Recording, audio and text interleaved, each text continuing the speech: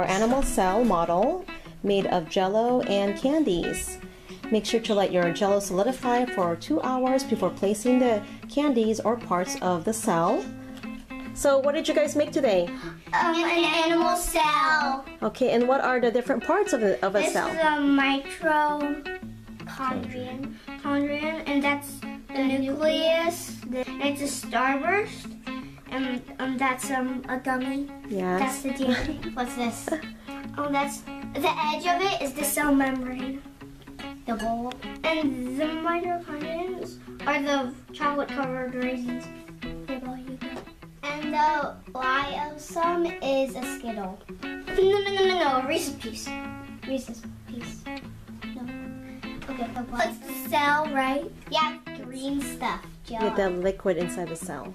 And this is the vacuole. Do you remember what it does? What it does for the cell? It's what's it called? It stores food, nutrients, and waste. Yeah. Mm-hmm. So what did you do? What was it? What was the part you were telling me earlier? Oh. They dropped something inside of it? Oh, I put that in there.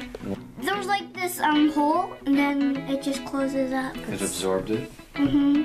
So, And then it just turned into this wet Jello.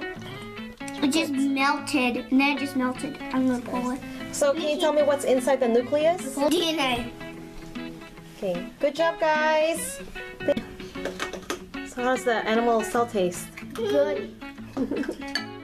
We eat the whole Jello last. There.